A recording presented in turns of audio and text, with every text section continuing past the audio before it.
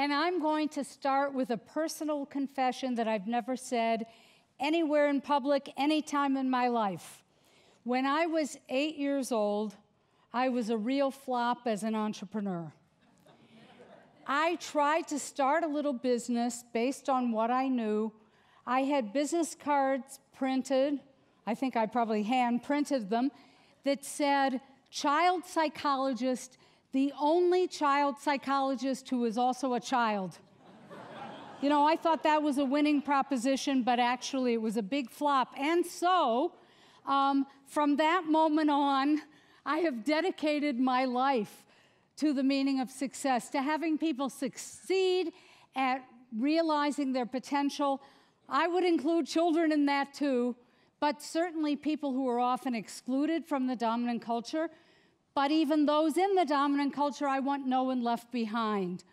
And so, regardless of the kind of careers people have, they are no longer linear. They are no longer up a ladder, although there are some people who are in line for the next promotion, waiting 20 or 25 years to reach the pinnacle. That isn't how it is for many people now. People are entrepreneurs. People have portfolios. They dabble here, they dabble there, they move on.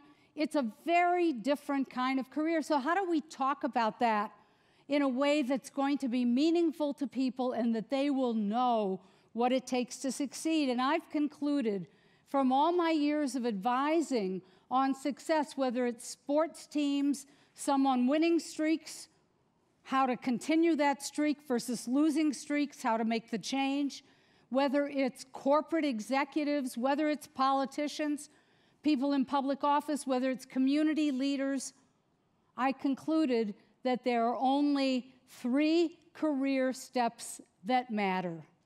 And the first is, in fact, inclusion, getting in the door. The second is influence, getting at the table. And the third is impact, getting outside the building to change the world. And so I'm going to talk about those a little, what goes into them, why it's sometimes harder for women or less represented minorities, or people who are different in any way to do it, but also what the keys are at each stage. So for inclusion, in the first place, my just getting in the door is a matter heavily of technical skills. Things that are easily demonstrated, you either have the skills or you don't. Credentials. And in fact, recent research has shown that when credentials can be clearly demonstrated, there are fewer selection biases, even if there are still some preferences for cronies or for people that look like me. The question is cut and dried. Can you or can't you perform? This means that at early stages of careers, any job, any position, any endeavor that's highly routinized, that's clearly measurable, where we can see, is it done or not done, is open, sometimes disproportionately open, to women and underrepresented minorities. So it's interesting that when coding was considered really routine clerical work, we had black women coding. Now that it's a really hot topic for techies, we have only young men seem to be getting into the coding circles, except for all the schools and the informal groups that are now helping people learn how to code. If you can show it, you can do it. So inclusion is heavily a matter of the credentials, the technical skills, and in fact, a black entrepreneur that I know very well, before he went to venture capitalists for money to start his own facial recognition technology company, he worked at Apple. And Apple was his credential entry into the door because that was clearly something he had done.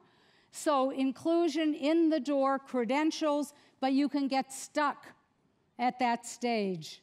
Because it's routinized and because it's easier to put people who are different in jobs where it's easily measurable, where it's not a manner of judgment, because of that, it's easy to get stuck in those technical jobs and routinized jobs. And so, for example, a woman lawyer wanted a promotion, and she was in a very technical aspect of the law in a corporation. She wanted a promotion, and she was lucky to have a mentor that said to her, no, you don't want that job, because if you take that job, you're going to be stuck in this sidetrack where all you'll do is continue to do the same thing over and over again, although you might do it at a higher level.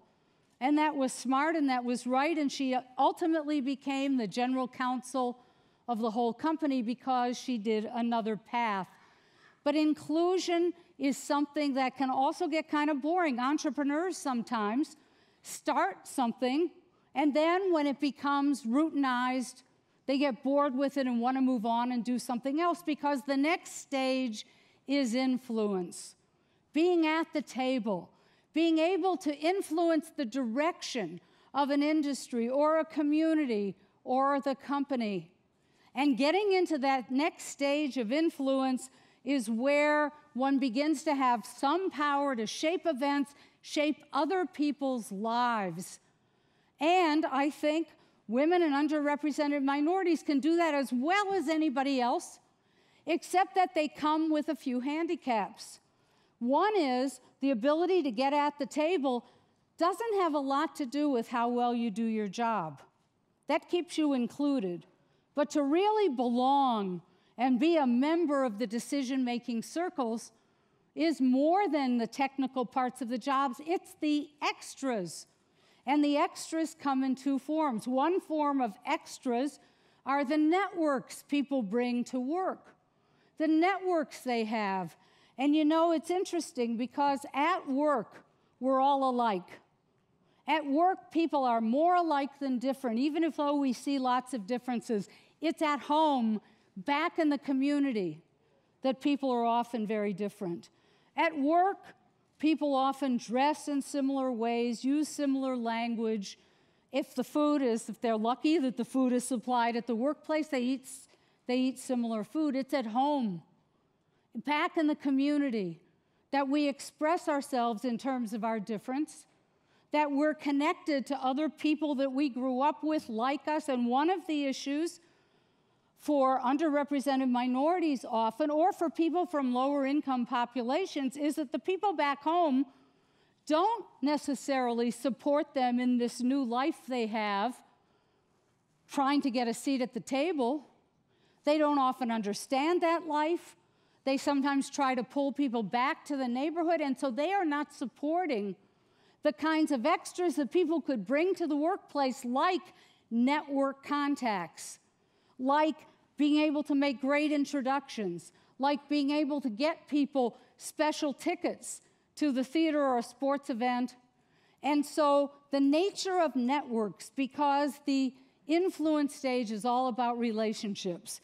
If inclusion is about the technical skills, influence is about relationships. And for women, the extras are something that take time. Sitting on an outside board, getting to know people. And there are two things I will say about that. One is that research shows that women's networks, little bit more than men's, the differences are disappearing, but women's networks tend to be more social and a matter of support. And while I think it's incredibly important that people have a support system out of work, absolutely important, that doesn't necessarily build the tools for influence.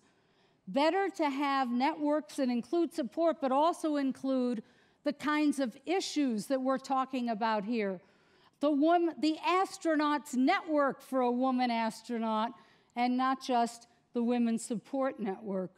And so that's one additional handicap. The other is time. In order to do the extras, you need time. And one thing that has not budged for women in our economy is the household division of labor. The household division of labor still means that women do a disproportionate share of what's been called the second shift, and are therefore not available to cultivate the networks, to be on the boards, to have the favors to come in and trade with their colleagues at work so that they're seen as important and influential and get a seat at the table. I spoke at a conference a few years ago that was titled, "What Men Can Do to Advance Women's Careers." And I got up and I said, the laundry.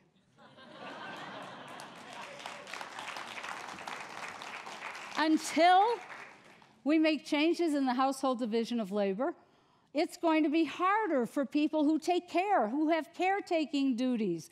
And that could be men as well as women. That could be people with aging parents. That could be childcare.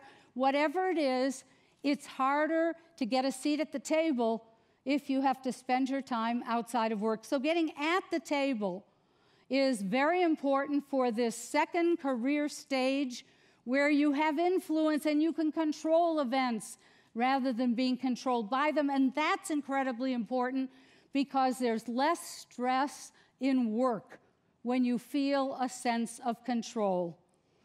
But influence by itself, I don't know, we could be content with that for a long time, I think.